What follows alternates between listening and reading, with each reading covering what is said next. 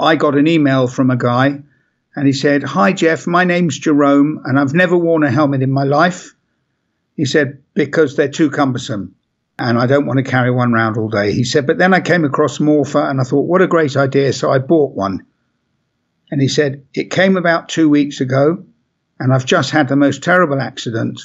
I can't remember what happened, but I'm in hospital." And there was a picture of him with his face all cut up to bits, his chin and his face all cut.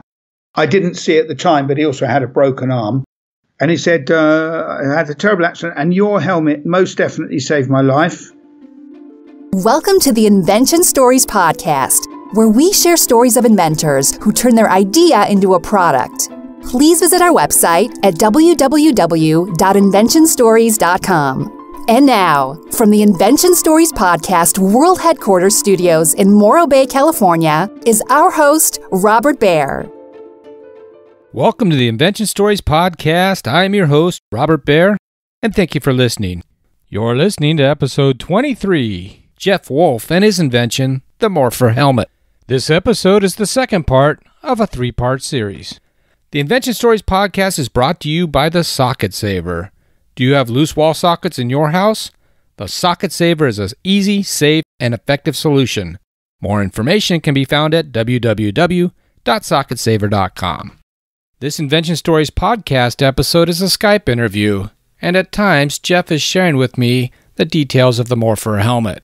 We've got Jeff Woolf on the line, so let's get back to it.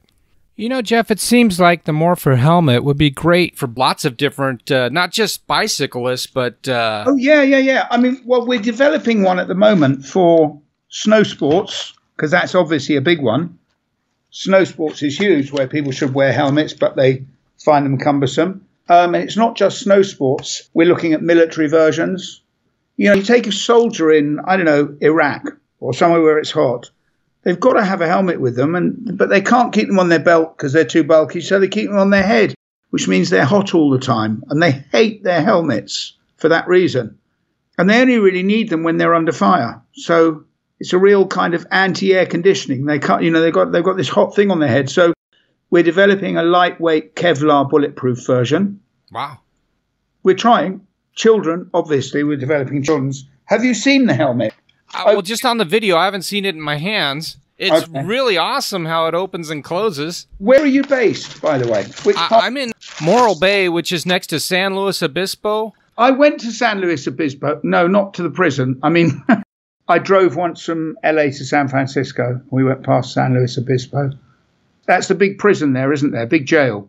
There's a men's colony here, but there's a bigger prison up near Soledad. But okay. Yeah, this is the greatest. I'm looking at it. It's such a beautiful design. This is it, and it's that quick. I'm so happy with it now. It has taken forever to get it right, and a lot of heartache, and a lot of people trying to rip me. It's been murder. But there it is. There you go. And it's got this really quite groovy thing underneath this lock that just does that. Yeah, I saw that, and that's one of the things I was going to ask you about. The design is used like magnets, and I'd never heard of that. No, there's quite a few magnets in here. So when I close it, I just go there and there, and it just shuts. So it's less than a second to close, and a second or two to open. That fast, and it's open, ready to use. So that's how quickly it opens. And that's how quickly it shuts. I mean, yes, I sort of understand it well, so I'm fast at it. But anyone does that very quickly. It's very, very quick and easy. And that's what I saw in the reviews. They were like, yeah, this is really great. I mean, there's no downside to it. It's beautiful. Oh, you're so kind. That's really nice of you to say. You know, I still get this feeling. I still always have it's mad. When I see someone new with it, I always get this little fear they're going to say, well, hang on, it doesn't work. Doesn't work very well. What's so special about that? But actually, everyone I see doesn't do that. It's really nice. Everyone I see is really positive about it. Yeah, it must be nice getting feedback like, hey, I really love this. It's really changed my life, and I use it, and you've probably got people tell you that they've been in accidents and have worn it, and maybe they wouldn't have. I don't want to put words in your mouth. Well, no, I'm going to tell you a story. I always said to journalists or to anyone, I always said, look, it's been a real horrible hassle, but if I save even one life, it's going to have all been worth it. And I mean that from the bottom of my heart. It's not some marketing spin. I really mean that. Now, about 4 weeks ago, I got an email from a guy, and he said, "Hi, Jeff, my name's Jerome, and I've never worn a helmet in my life." He said, "because they're too cumbersome, and I don't want to carry one around all day." He said, "But then I came across Morpher, and I thought, what a great idea, so I bought one." And he said, "It came about 2 weeks ago, and I've just had the most terrible accident. I can't remember what happened, but I'm in hospital." And there was a picture of him with his face all cut up to bits, his chin and his face all cut. I didn't see at the time, but he also had a broken arm. And he said, "I had a terrible accident, and your helmet most definitely saved my life." He said, "The doctors have told me that I can't use it anymore because it's been a bit crushed, so I'm going to save up for another one." So I got straight back to him. I said, "Well, firstly, Jerome, thank God you're alive, blah, blah, blah. Of course you're not going to save up for another one. I'll send you one with pleasure. Tell me more about you." Because by then I'd figured, because he said he was going to save up, I thought maybe he's a school kid. It was hard to tell from his picture. Anyway, he came back to me. He still didn't tell me his age at that point. He said, "That's really lovely of you. I just want you to be absolutely, to know for sure that it definitely saved my life, and I definitely wouldn't have been wearing one." So I said, "Now I need your address so I can," this was my next email, "I'd like your address because I want to send you a helmet." And I expected he'd be in New York somewhere because in the States somewhere, because most of our people are from the States. And lo and behold, his address was in Zurich. And I was flying the very next day to Zurich because I was going to Eurobike. This is only a few weeks ago. So I went back to him. I said, "I can't believe you're in Zurich. I'm going to be flying to Zurich Airport tomorrow." Place I would never go, by the way. "I'm going to go to Zurich Airport tomorrow. So I think this is ordained," or, So I said, "Let me come and see you and give you the helmet." So he said, "Sure." So I went to see him and his mother. And he's 17. He's about 2 weeks younger than my daughter, who's also 17.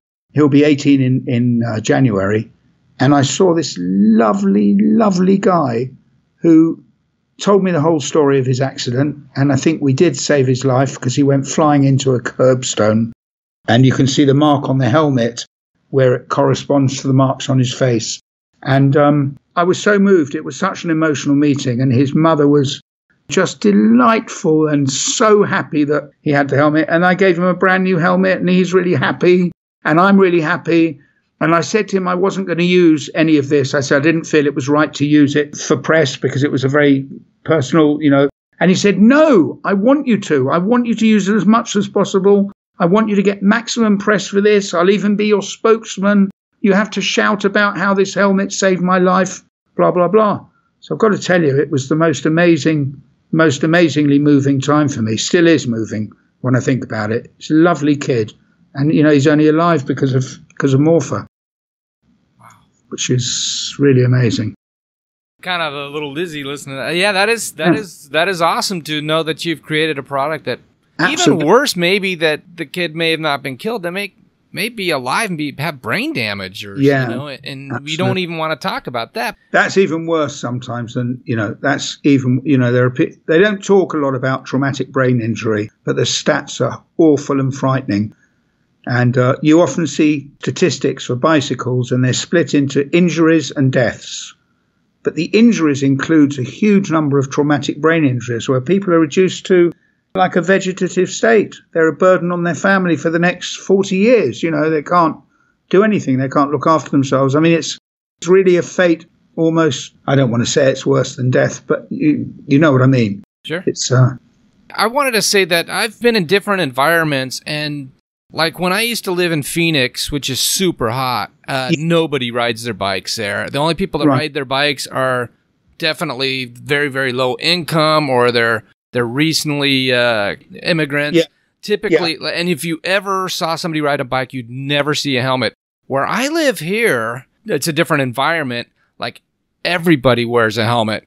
Really? And then, for the first time I went to Amsterdam, and oh yeah, and I was expecting the pot, and I was expecting the red light district, and the canals and everything. What I was not expecting is there is 1 trillion bicyclists. Yeah, trillion. Yeah, do you know there's something like what is it? I think there's 2.2 bikes for every member of the population in Holland. I mean, it's mad, but none of them wear helmets.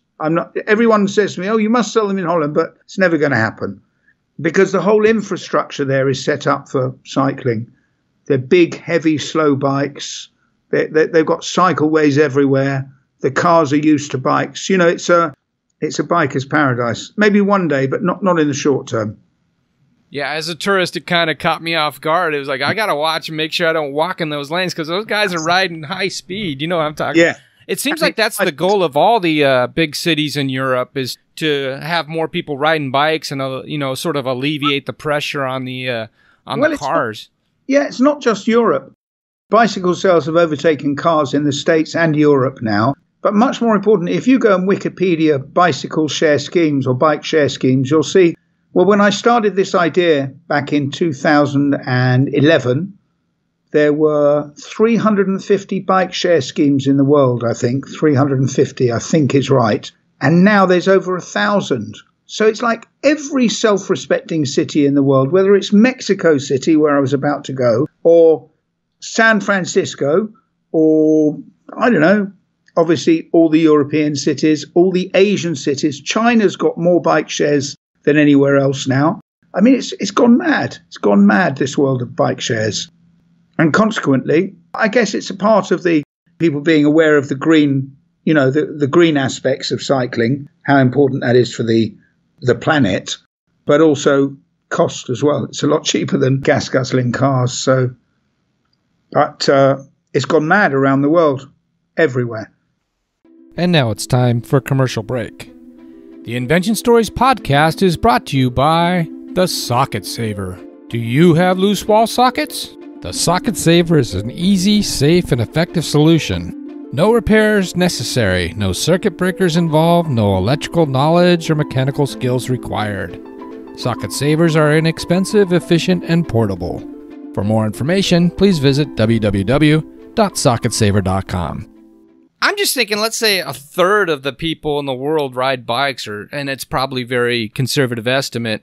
You've got the product that is the best helmet there is, hands down. I mean, and the market is so huge. You've got to be doing my marketing, honestly. I mean, I think it's lovely, Robert, but, there's a lot of people who won't necessarily think it's the best helmet. It's certainly the easiest. It's so easy to carry. So easy.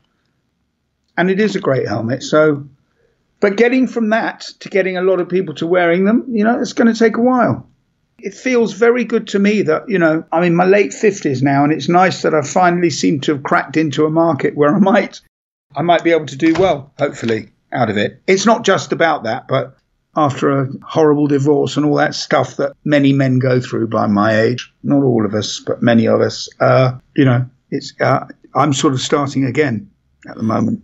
Well, do you think it's a generational thing? Like, there's states here in the United States where there's no helmet law for motorcycles, even today. In fact, when I was a kid, you could ride a motorcycle without a helmet. And it seems like all the kids I see now wear helmets. They grow up wearing helmets like that's an expected thing. Do you think it'll be just a natural progression as the years go by that just everybody will be wearing helmets? Or do you still think it's something that needs to be educated? For me, when I was growing up, seatbelts were voluntary. And when they made them compulsory, there was a lot of kickback in the UK. A lot of people were really angry about it, refused to wear them, kept getting fined by the police. And what's happened now is, and I think I was one of those people that hated the idea of having to wear a seatbelt. But now if I got in a car and didn't put a seatbelt on, I feel completely exposed and feels, oh my God, like I'm going to go through the windscreen. It's an awful feeling. I could never consider getting in a car without a seatbelt. Now, I have a feeling that with a process of legislation in some cases and a process just of people becoming aware of the risks in other cases, I think that the same thing will happen with helmets. I mean, I couldn't get on a motorbike without a helmet for £1 million. It would just feel all wrong. It would just feel dangerous, even if the law said I don't need to wear a helmet. And I guess for me now, it's the same on a bicycle. And I think once you've worn a helmet for a while, it's the only way to go. I also think probably sporting events like, the Tour de France and all these other bicycle events, they always wear helmets. And it's required to wear a helmet. I think all of these things will sink down slowly into the psyche of the American people, the world people eventually. And, people will start wearing helmets. May not happen for 5 years, but I think it's going to happen more and more and more. And then I think it becomes exponential. I think the change starts, you get a kind of critical mass, and then everyone wants to wear a helmet. There'll always be people that won't wear a helmet. There'll always be people who want to be a little bit more risk-taking. But I think that more and more people will wear helmets, and I think it's just already beginning to happen. I think what differentiates yours is not only is it more practical than any other helmet because yours folds in half, is that it's actually cool. Like you could just walk with it on your hip. And I think here in California, at least, it's about the cool. I mean, that's it. You've mastered both. It's the practical aspects meeting and listen, cool. Robert, if ever you give up journalism, I really want you to come and work for me because we need someone like you. I just speak the truth. That's being cool is really important. But I wanted to ask you about the design because I know that you went through worked with Graham Brett from Therefore Design Company, that's right, and that's one of the top. And I'm guessing you must have known him from before with your experience. Yeah, I did. I knew Graham Brett way back from the early 90s when I was doing Micromap, because they designed the hinges on a product called the Scion 3C. It was an organizer, in the days of PDAs, personal digital assistants, before we had these things. And it was a kind of organizer thing that had a very clever hinge. So they quoted to do the work for me on Micromap. But I didn't actually use them for that. But they're very good at hinging. So when it came around to this time around, looking for this, they were one of the first designers I visited, and I liked what they came up with. They could take my ideas and my little sketches and my little paper prototypes and actually turn them into a product. But it's been a long journey. Christ, it's been a long journey. No, the hinge, I could see that being got to be almost the most important part of it. But another big part of it is the foam and how you thought of it. I was reading that you have them interlocked like a dog's teeth. I'll show you that in a minute. But there's this bit. Now that bit, I don't know how clearly you can see, but if you see this red helmet, if you look in the middle here, can you see here and here and here? They're kind of hinge points, right? But they're not really, what those things are actually, they're this point and this point and this point and this point.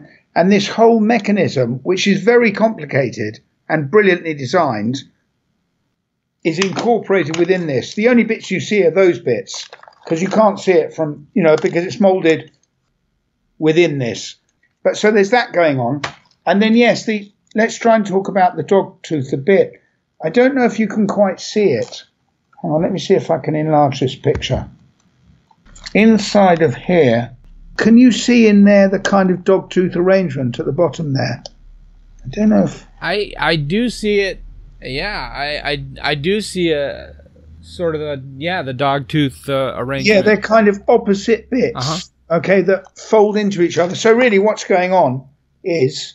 Actually, they showed this very well on that video that you saw. But if you think that you need about a little bit more than that much EPS, expanded polystyrene, to protect your head in the case of an accident, and then you double it up, you've got a big thick helmet. It's actually you need about 2 centimeters or 2 inches. So you've got a big thick helmet. So what I've done is, rather than butt them together like that, it is this arrangement that means that they can go together like that.